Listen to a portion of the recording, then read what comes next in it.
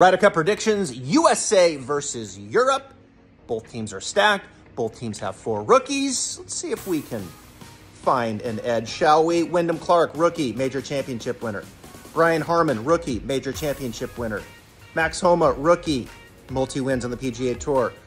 Sam Burns, rookie, multi-wins on the PGA Tour. Let's go to the rookies for the European side. Robert McIntyre, Nikolai Hogard, Sepp Straka, winner on the PGA Tour.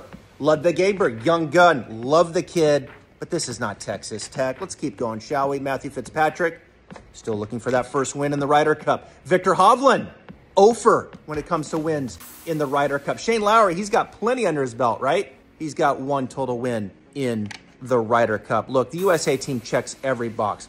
Talent, experience, boys, they don't care what's happened in the past. You saw that at Whistling Straight. USA rolls 15-13.